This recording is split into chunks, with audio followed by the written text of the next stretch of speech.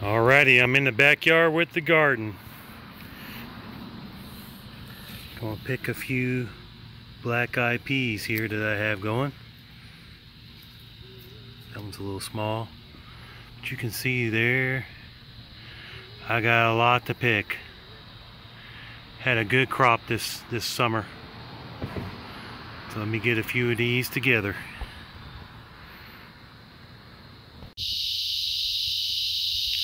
Well, hello everyone. It's been a long time since I've been able to post, and we are at a park near my home. It's a few miles from my house, but it's called Coleman's Landing. It's right next to the Lake Kissimmee. I don't know if you can see the lake that's way out there. And you saw me pick some black-eyed peas from my garden. Thought I would come out here and do a little cooking video with you. It's a little bit too hot to have a campfire here in Florida. It's just not going to be fun to do that. So I have here my old Coleman stove, and I brought out today my Polish bread bag, and inside here I got my Polish canteen and mess kit. See if we can get that in there. I'm not really a good shot, but you'll see it here in a minute. We're going to cook up some black-eyed peas with some Spam, and then another little thing too. Might even do a little bit of cornbread. So my dad is here with me. He's over there. He's setting up a ham radio antenna, 20 meter band. We'll see if we can get some distance contacts. So sit back and enjoy my video. So the first thing we're going to need to do is take our Polish mess kit here. Take the cup off. And I've used this once in one other video. I'll link that video up here so you can see it. And I'm going to have to shell all these black-eyed peas here for us because I picked them just a few minutes ago out of the garden.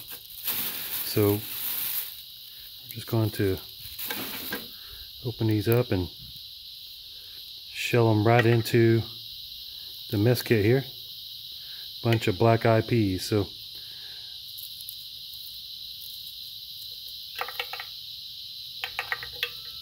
give me just a few moments here. We're going to shell this bag here of peas in there and get started. Alright, so this is what we got here. Shelled black-eyed peas. I'm going to add some more stuff to it. Some onion, green pepper, and other things.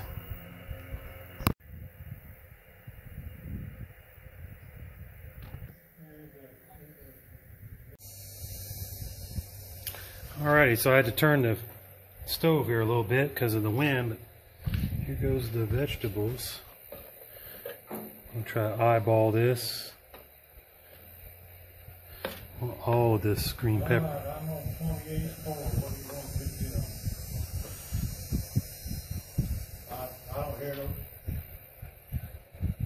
Green peppers are all in there.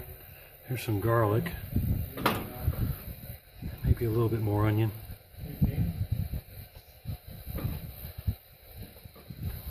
I'll kind of save the rest in reserve, see if I need it or not. Next is Spam. So we're going to be using some Spam Light today to put in there with the black-eyed peas. And I bumped the tripod, sorry about that.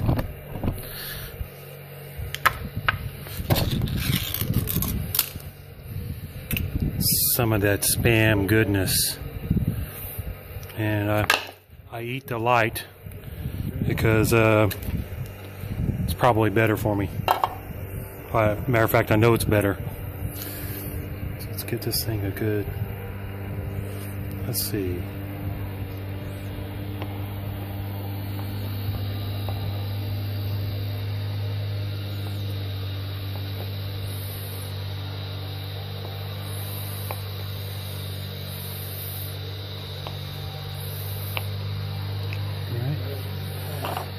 Let's see if we can cut this up some. There's airboats over here. running at the lake over there. That's what that noise is, along with my dad on the ham radio over here behind me, which I'll try to get some shots of. I'm just kind of winging this. Just going to kind of cube it up like this, into pieces that will cook up okay in the pot. There we go.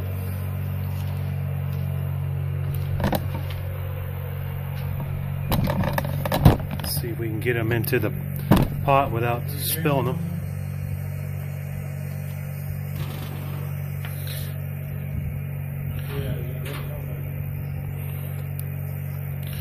We don't want to lose any of this Spam goodness.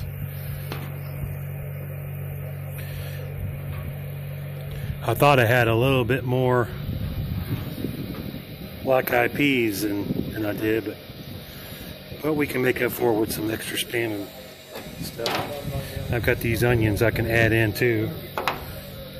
We're going to need to add some water. Let's add some water here.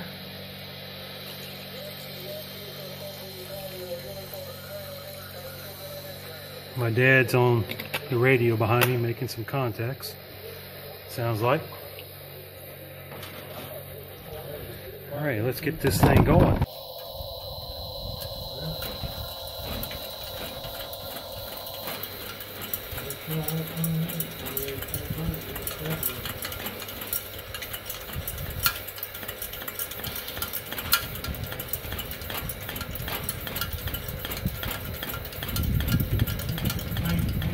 That's about 50 pumps.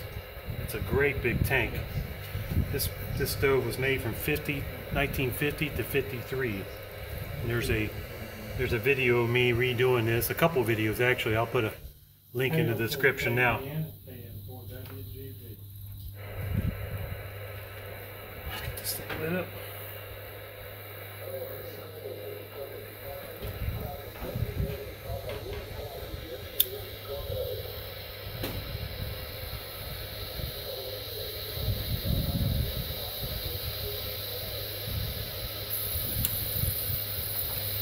There we go.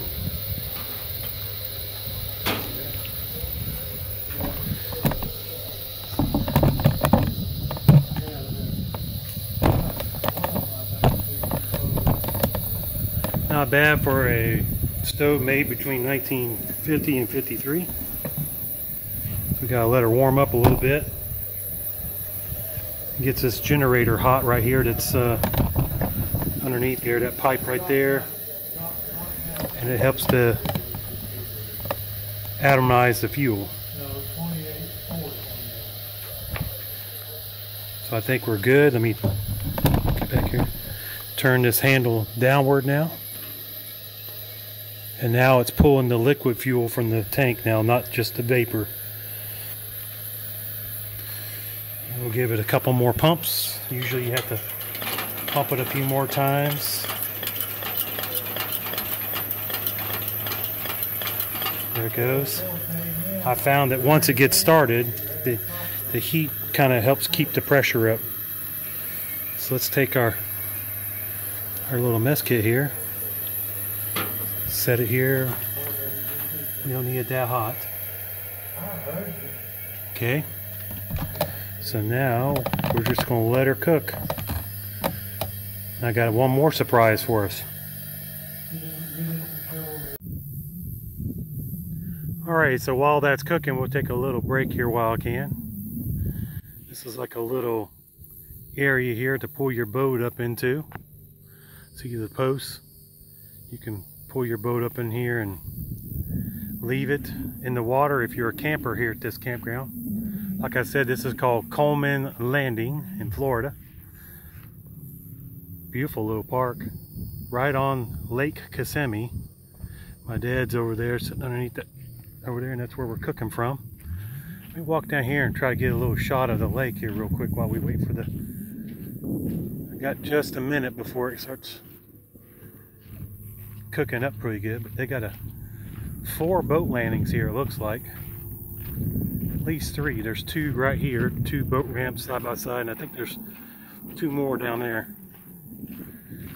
And there is, we're coming up on the opening to Lake Kissimmee here. They got a nice pavilion area here where some people can picnic right out on this point. There's lots of airboats here. I can hear one coming. But this is a fairly large lake. Lake Kissimmee is. I think I hear it coming. I'm going to pause the video till it gets right here in view. Alright, there it is.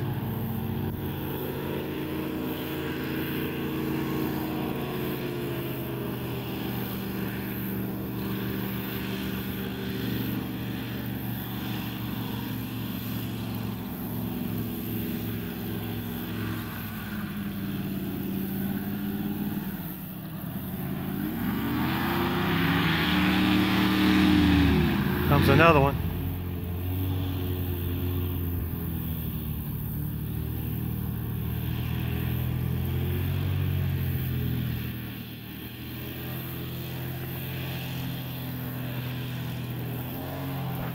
With this being the weekend, there's a lot of them here. There's a shot of the boat trailer parking. Quite a few of them out there.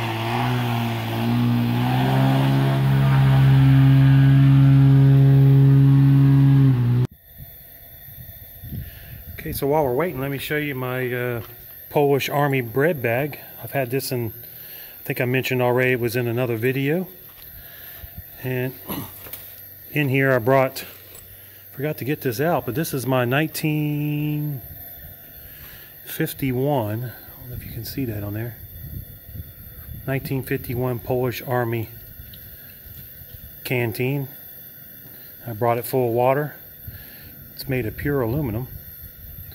And it was made to hang off of a belt or something, but also the bread bag has a nice little pocket right here that fits it perfectly right in there, just like that. And then my mess kit I carried in here, and it's a 1952. Here's the cup to it, the top, and then of course I got the stuff cooking on the stove over there. It's a WZ20, what is it? 2331 is the model number, and it's dated 1952. So we got a lot of 1950 stuff here. We got a 52 mess kit. We got a Coleman stove that was made between 1950 and 53, and we got this old canteen here that was 1951. So the other thing I want to show you is a set of Polish Army silverware I have here. WP88. It's got a knife with a bottle opener and can opener on it, and then it's got the marked fork and spoon that had the same markings on the back here. See if I can get that in there. Yep, WP88. So I don't know, maybe it was made in 1988. But there's a nice little pocket here on the side of the bread bag that can fit silverware. Had it sitting in there when I brought it out. I also brought out my Boy Scout mess kit silverware set, so my dad would have something to eat with. But it's a pretty cool little bread bag. It's not waterproof at all, but you got little spots here. You can put a lighter or different little doodads in, pockets here and there. So what I have next for you is we're going to make a little bit of cornbread to go with this. And I brought out in a little cooler right there some milk and an egg. And we are going to do something I've never done before yet, and that's cook it in a U.S. military mess kit. This is my World War I mess kit and pouch inside of here. It's got markings LD29. I don't know what that means, but it may not be from World War I. It could be newer. But inside I have my 100-year-old World War I mess kit. And when we open that up, you see here it says 1918. It's kind of had a double stamp. They stamped it over here too, for some reason. If I can get that in there, it is. 1918. We're going to use this to bake it in. So I've got a set of World War I silverware. This is a US from World War I, US knife,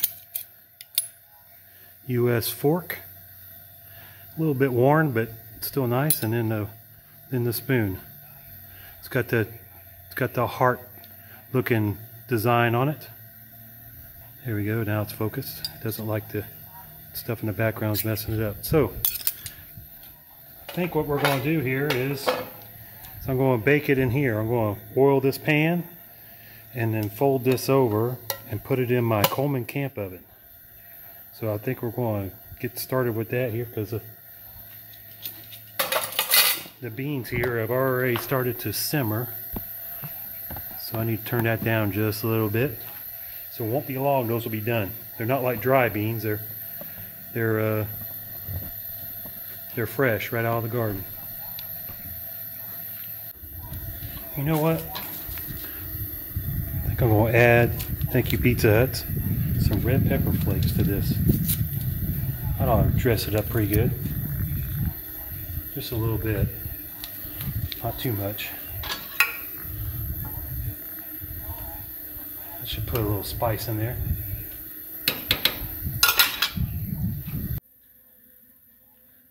So this Jiffy cornbread mix calls for 1 package of mix, 1 egg, and 1/3 cup of milk. I forgot to bring something to mix it in, so I think what I'm going to do, I'm going to attempt to just add this stuff in right here in the bag and see what happens. It could go wrong. I don't know. We'll see. Now they're starting up the airboat again over there.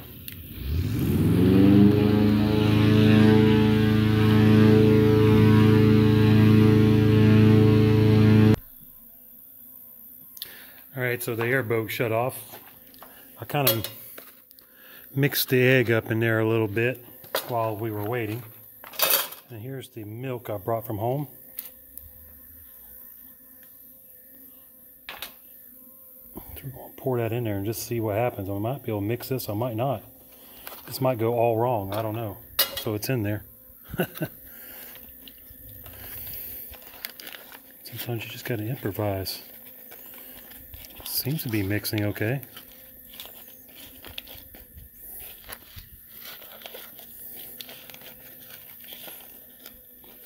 Gotta get some to dry from off the bottom. Yeah, this might work as long as I don't poke a hole in it. Alright, so I think I got it mixed up pretty good. So we're going to oil this little pan up here with some olive oil. Kind of run it around here. We'll help it out here.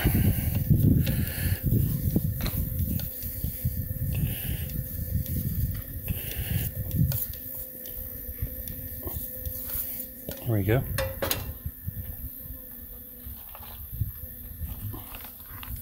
Let's see if we can get this stuff in there.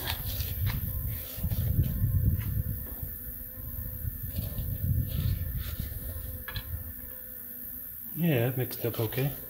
Might be some dry in the bottom of it. We'll see here.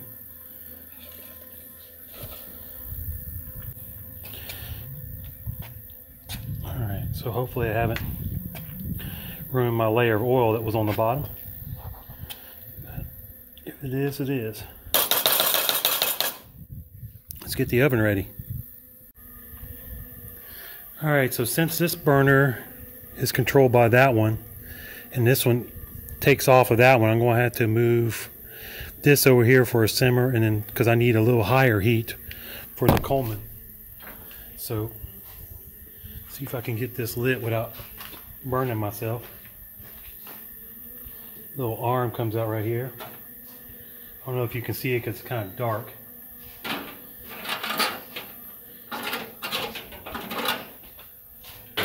There we go, that might help.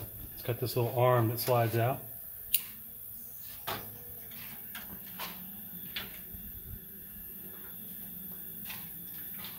Okay, it's lit. Okay, so yep, you can see it on camera, it's lit. I'm going to move this over here. Crank that up to what we need. And adjust this flame down. There we go. That makes way for our Coleman oven here. We'll have to do some adjustment of the flame, but that's what we're going to do. Oop, I need to turn this down, it's steaming. Just a little bit more. There, I can see the flame now. All right.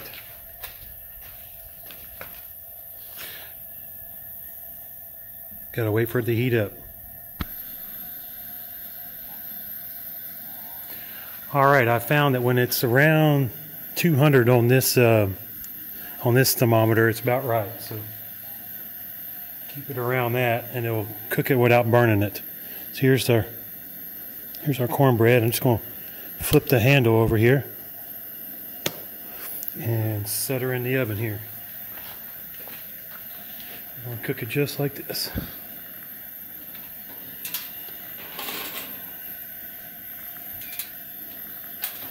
Did we get a good shot? Yeah. Hopefully that comes out good.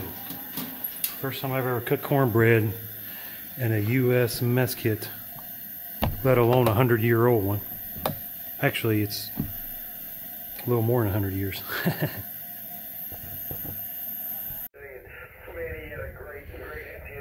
Here's our little portable ham radio setup. And the way I found him is I was scrolling across a 20-meter band on my Yaesu here. You know, got the span big enough I can see it all. And sure enough, there, you know, I can see that spike, you know, somewhere like on 300 or something, 14,300. So this little radio here fits all in this case here. 20, 25 over. Nobody else on the band. You know, the band's pretty quiet here.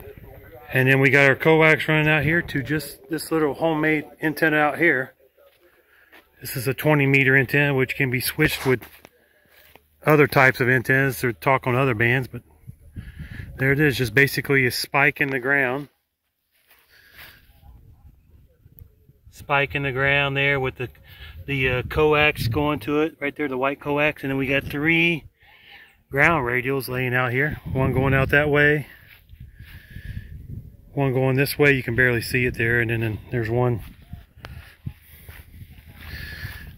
right here going out that black wire, and that's what we're using to talk all around the country here from this little.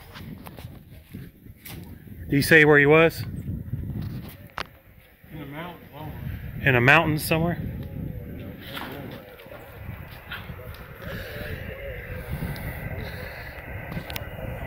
We look here on this scale, we can see where there's other people talking.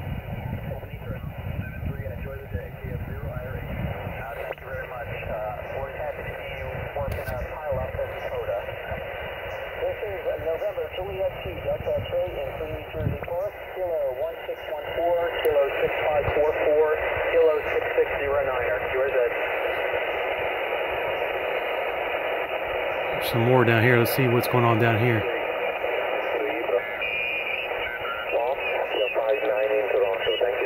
Okay, that was Toronto.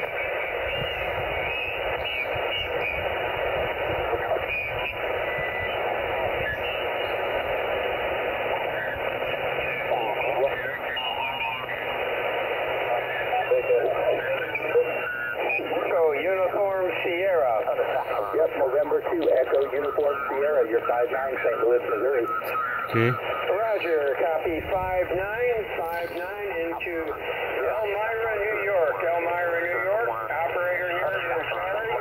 Bravo, Alpha, Romeo, Romeo, Yankee. And believe it or not, 95 watts into a wire antenna. Back to you, over. All right, good. Execution party. India 5, Mike, Mobile, Coryell County.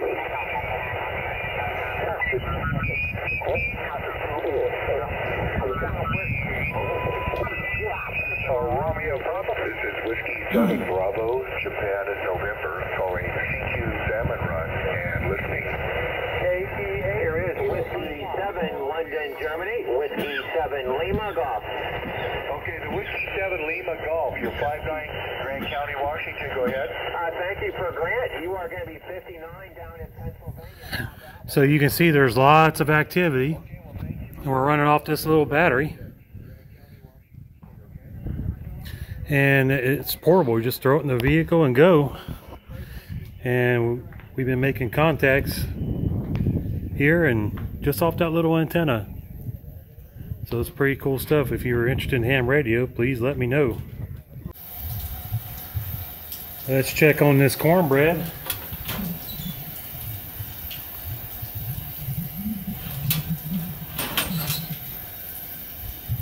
Oh yeah. Let's say that's done. Take this over to the table.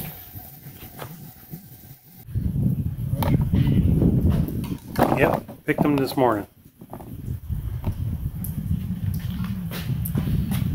And inside there's a silverware setting for you. There's some butter. Some Rio butter. Let's put this antenna out. We got some Texas beef, but I recommend that you taste it first. We got some red pepper flakes in it. Yeah, it'll be good.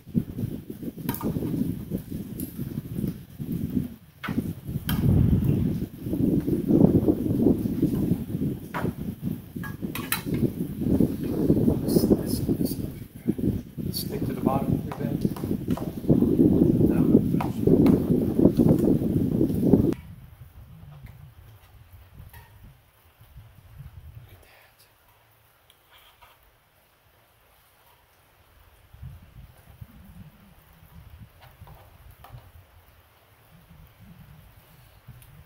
We gotta put some butter on this thing.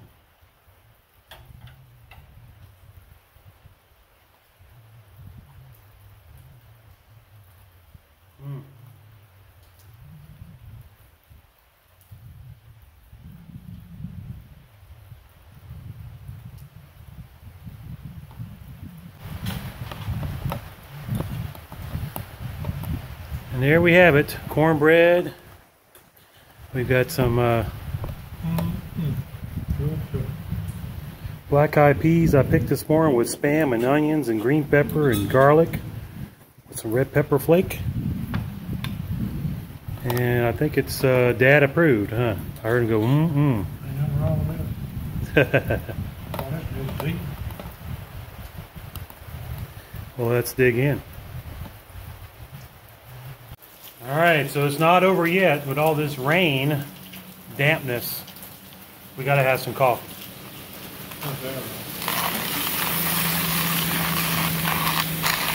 I got this little hand grinder. The beans go right here in the top. Hope you can see that because I can't see the screen. You grind it, and the grinds fall down here in the bottom. And we're going to be using this old Wherever coffee pot. This was, they designed this in the 30s, 1938 I think it was when the patent came out, and they built them, they stopped building them because they're aluminum during the war. So during World War II they didn't build them, and then they came out with these at the end of the war. So I got a video that I'm going to do the review part of it, but I may insert this into the that video. But pretty cool old coffee pot, old percolator. So my dad's grinding up the beans now. All right, so we got our coffee down in here.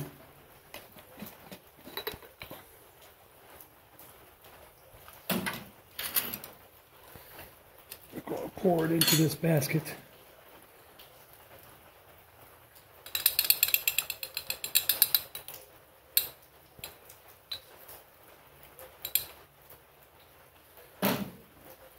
Fresh ground coffee. Now this. All right, so here we go. This thing's kind of cool because I like that the percolator glass is recessed into this lid, so you can't break it as easy. I think that's kind of cool. There's the water we got in there. Sits right in there like that. It's got a strainer on this side, I guess, so that you can, you know, strain the big pieces. That's pretty big pieces. I usually set it like this to block the hole a little bit down here. You turn it like this to pour, I guess, but it'll pour either way. So let's get her over onto the stove.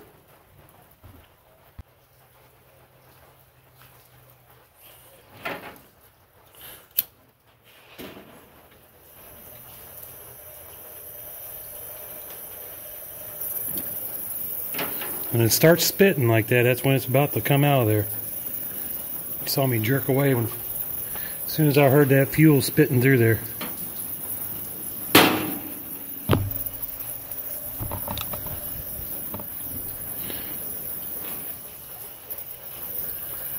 Oh, it's not quite ready yet. Let me turn the handle back up here. It has to warm up some.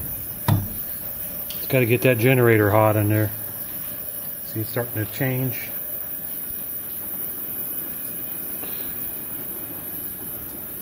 Try it now. There, it's happy now, see? And now let's put this baby up on here.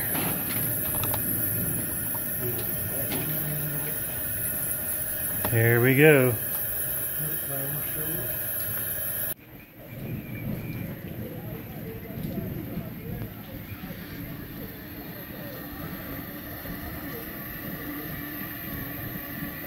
We got percolation.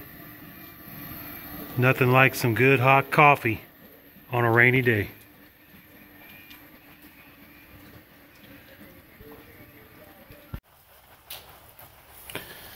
Let's have some hot coffee. Oh man, great color. That's it. Mm-hmm.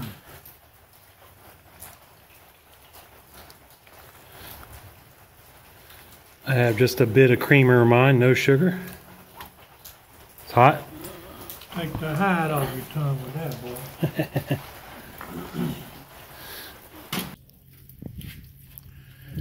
Well, this is where we part ways. We're underneath another little pavilion here that's right out on this point by the boat landings. We were cooking over there underneath that pavilion. There was a lot of airboats over here earlier, but I hear another one coming. 2 of them. So much for the peace and quiet. Thanks for watching today, and hope to see you on another one very soon.